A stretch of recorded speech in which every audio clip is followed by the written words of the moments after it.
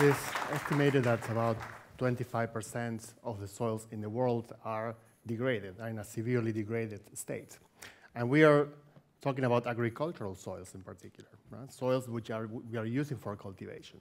So that means that on the one hand, what we're doing is expand the footprint of agriculture by bringing more land from nature into agriculture, and at the same time, we're not taking care of the land that we're using already. Now, this is obviously a major problem, especially in a changing world, but it is also a major opportunity, because if we are able to actually restore fertility in these soils, restore the productivity, we can actually produce in 25% more land, and at the same time sink a lot of carbon. Why? Well, because what it takes to restore these soils is to increase organic matter content. And organic matter, as you may know, is 50% carbon.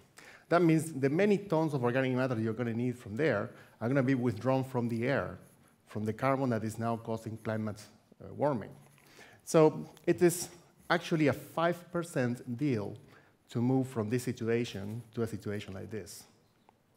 And why do I say a 5% deal? Well, because in most soils, organic matter occupies no more than 5% in natural soils, of the volume of the soil, right? And here I have some samples where we can see that. We can see some elements of organic matter are going to be part of this soil later on.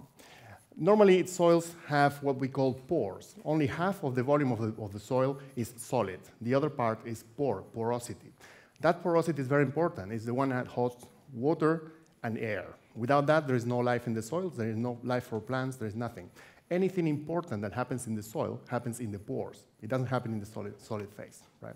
Now, if we look now at the solid phase, most of it is mineral, right? And the minerals that form the soil are actually depending on the type of geological material that gave origin to those soils. If we look at this map, we see in all those red areas, these are areas where we had very old rocks, very old, what we call Precambrian rocks. They're very old, older than the internet, for instance. And those soils actually have been weathered for a long time. That means that they lost a lot of nutrients, right? So the soils that form that rock are actually inherently poorer in nutrients, are acidic, right? And there isn't much we can do about that. We can't change the mineral phase of the soil, right? What we can do is work actually on the organic part of the soil, this 5%, right? And in this 5%, what we find is humus. And here I'd like to open a parenthesis for the soil scientists in the audience, because I know it's more complicated than that, but let's keep it as this, simple. Humus, that's most of it. Then we also have roots of the plants, like we see in that picture. All these roots are going to die down and become organic matter in the soil. Then we have plant litter, like this, that's going to decompose and form organic matter. Actually, if you take a little bit of soils from here, you see some plant material still decomposing, right? And then what we have also in these soils, sorry for making a bit of a mess here, is organisms, right? Those organisms, some of them are really tiny. We can't see them. We need a microscope.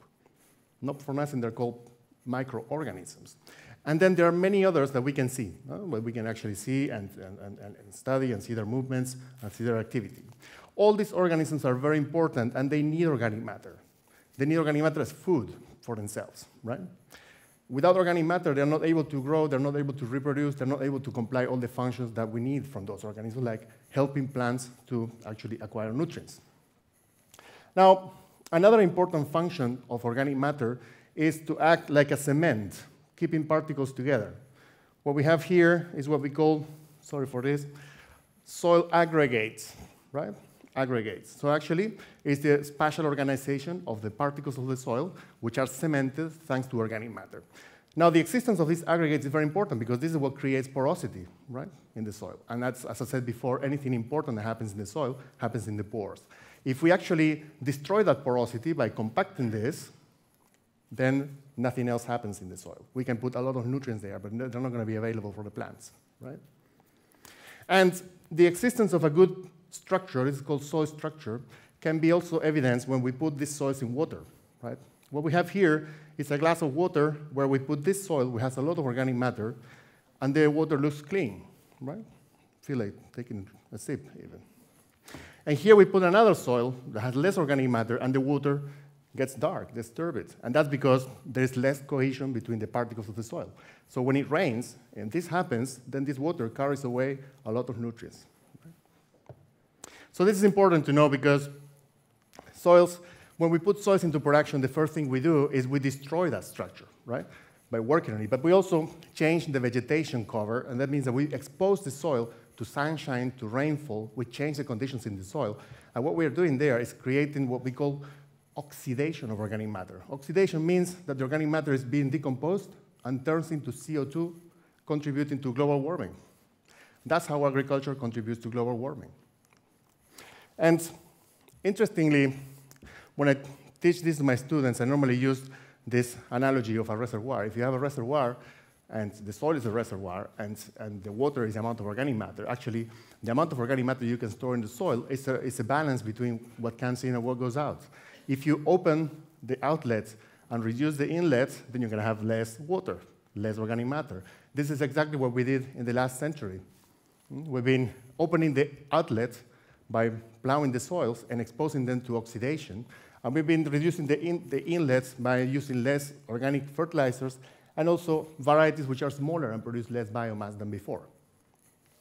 So we've been doing this. And also, next to that, there's a problem of erosion that is also accounting for a lot of losses of organic matter. Now, when we think about the solutions to soil problems, especially in the case of Africa, we think about fertilizers, obviously, because nutrients are limiting productivity in Africa. Yeah. And we think that actually by making fertilizers available, we're going to solve the problem. Now, when we talk to farmers, as I did for almost 10 years now, the situation is a bit different. In the first place, because indeed fertilizers are very expensive to farmers. Farmers in Africa may pay 10 times more what a European farmer pays for fertilizers. But on the other hand, what they tell you is, well, if I use fertilizers, they will make my soil hungry. And that, for a scientist, is a very challenging statement. How's that? Well, I mean, you know, if you use fertilizer once, you have to use it, keep using it, right? Well, that sounds very strange, right? But there may be a reason for that. Actually, when we look back in history, we can go back to the father of the fertilizer industry, or the father of modern agriculture. And he was actually, well, he was also the inventor of these cubes, so he actually made a lot of money with that. But he was a brilliant mind, and he was the one who actually discovered nutrients in a way. Honestly, he made nutrient solutions, applied them to plants, and then he saw the plants growing better. And that's the creation of fertilizers in a way. Right? That was written in this book in 1840, but 20 years later, people say that when you become older, you become greener. He said something like this: adding chemical mixtures to soil, he didn't call them fertilizers yet, without organic matter has, in the long term, the same effect that, well, he said brandy, actually, alcohol has on uneducated people. He said laziness, I said inefficiencies, right? He was not very politically correct, or maybe for the time he was, right? And actually, when you tell this to farmers, they say, look, you need just 5% of organic matter in your soil. Farmers sometimes say, well, you know, that's easy to say, but you know, if I need to apply organic matter, if I need to apply animal manure, first I need a cow. If I don't have a cow, so well, yeah, actually it's true. And when we look at the density of cattle in Africa, actually there are few places, only the red spots there, where you have enough cows to be able to maintain soil fertility only with animal manure. The rest of the places, there are not enough cows. So we can't count on this resource. Only the wealthier farmers have cows. So here is where conservation agriculture may help, right? Conservation agriculture may help by doing two things: reducing the outlet of organic matter, reducing the losses, and increasing the input of organic matter in the soil, right? Conservation agriculture is this combination of principles of minimum or no soil tillage. Just don't move the soil, just keep it as it is, keep the structure, and open a little furrow, put your seed there. The second one is keep the soil covered, as in nature. In nature, the soils are always covered, either by plants or by mulch, by litter. And third, increase diversity of plants. Next to your crop, grow something else that is also giving organic matter to the soil, right? And this other crop that you can include can also be a legume. Legumes are plants of a certain family, a large family, that can actually form a symbiotic relationship with a small bacteria. The bacteria, they make their houses there in the roots, in their nodules. They make these nodules that we see here. They live down there, and they take nitrogen from the air, and they transform this. We have 14% nitrogen in this air, and they transform it into a form that plants can take. That's exactly what the fertilizer industry does, right? So they use a lot of fossil energy to do that. They use energy that comes from the photosynthesis of the plant, and that's why it's a symbiosis. They use sugars to do that. Now, when you do this, when you, for instance, you have your maize, this is an example, it's an experiment in Mozambique that shows a maize yield of 1 ton per hectare, which is, as you know, is a common yield in many areas. When you combine your maize crop with a legume, in this case, a pigeon pea, it's a species that produces a lot of biomass and also produces peas that you can eat them, and that fixes nitrogen. Actually, what you get after intercropping, rotating, you get an increase in maize yield, but also a bit of those peas, which are also contributing to the diversified diets. Right?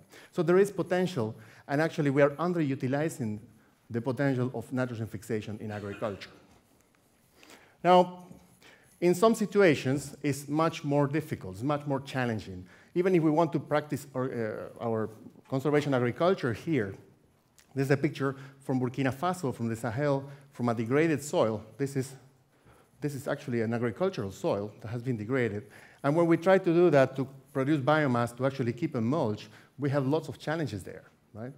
Because it's difficult to grow a crop in the first place. If you try to generate organic matter, first you need to have a healthy crop with a lot of biomass. And if you put that biomass on top of the soil during the dry season, it will quickly disappear because of the composition, because of termites are going to eat it, or because cows may be marauding around and eating it.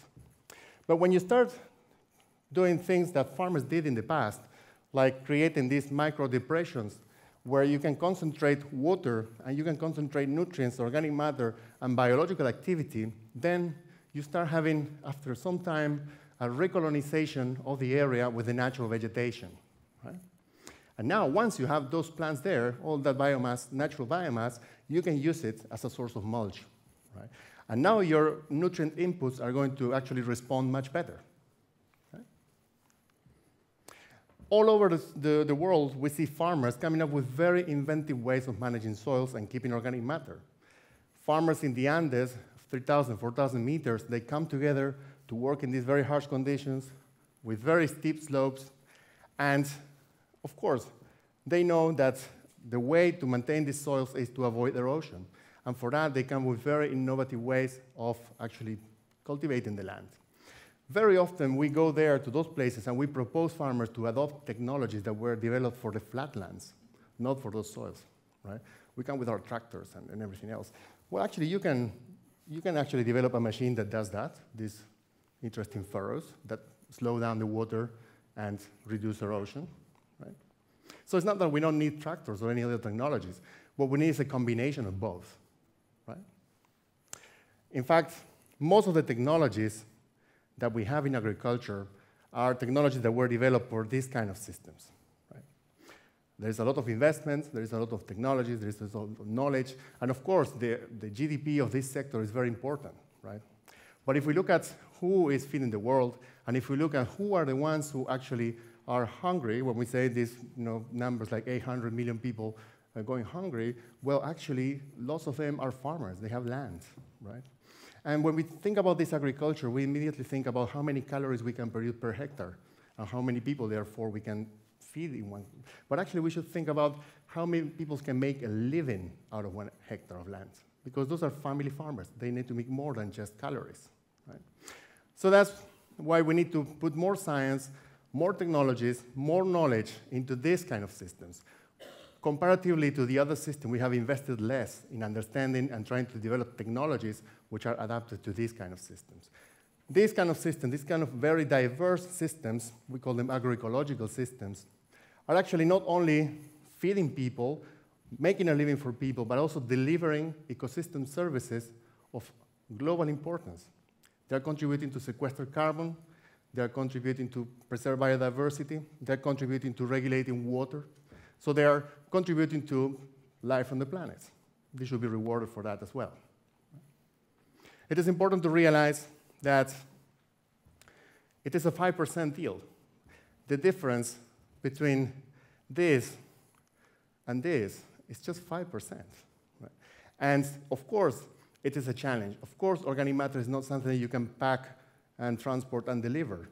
And of course, there are no recipes. You can't just say, well, all farmers should do this or that. We need to find locally adapted solutions.